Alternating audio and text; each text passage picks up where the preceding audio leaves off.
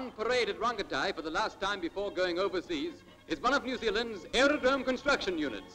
Men who are leaving behind them these exhibition memories, men with special skill for a special job.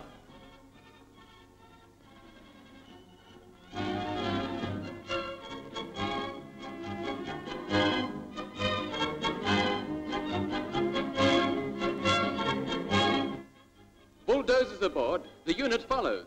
They go to prepare more striking bases on New Zealand's outer defences.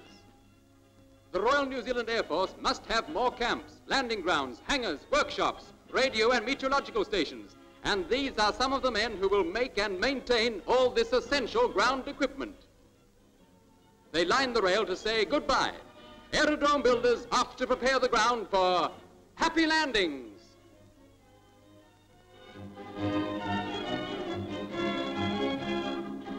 Here among the pines and sandhills at Otaki is the Wellington Children's Health Camp, a camp where children in need get a real chance to regain health and strength. In this small and ever-changing community of children is everything they require for their health and happiness. First, food. Milk is the most important part of their diet, and they get nearly a quart a day each. And plenty of raw fruit, fresh vegetables, wholemeal bread, butter, cheese, eggs, and a little meat. The camp's modern kitchen is well equipped to cook for a staff and 100 children, whose appetites are sharpened by the fresh air and exercise. Dinner time, and these happy, expectant faces show it's the most popular time of the day. Some of these children are just in need of a holiday. Some are convalescent, but most of them who come here from Wellington have suffered from wrong diet. They are in need of the right kind of food, and here they get it. With dinner over, it's rest time. An hour's rest for everyone in the large circular dormitories. Good food, fresh air, rest and exercise soon build up their strength. They even get rest and exercise at the same time. This is not a time-saving device, though there's something in the idea.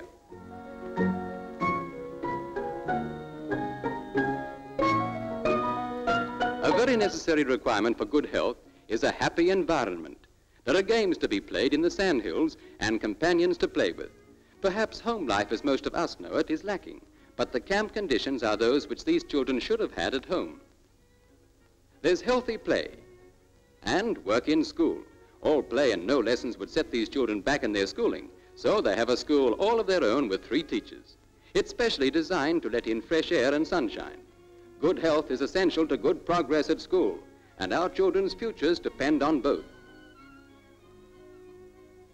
The children's weight is important, and it's watched carefully.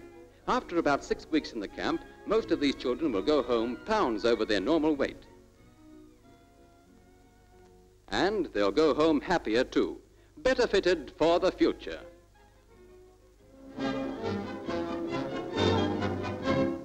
Lieutenant Upham, VC, marches at the head of his platoon in the Western Desert. They are going on reconnaissance duty during the large-scale maneuvers which preceded the big push in Libya. The platoon empasses, and Lieutenant Upham climbs aboard to direct the driver to the point from which he will start his reconnaissance. The platoon fans out to advance once more under Upham's command. Attacking Maleme in Crete, Lieutenant Upham led his platoon without support of other arms in an advance through 3,000 yards of territory defended all the way by the Nazis' airborne troops. He personally put out of action 3 machine gun posts with hand grenades.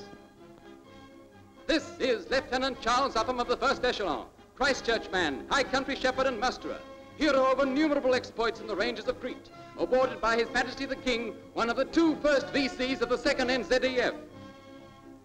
A New Zealand officer training his men for the big push in Libya.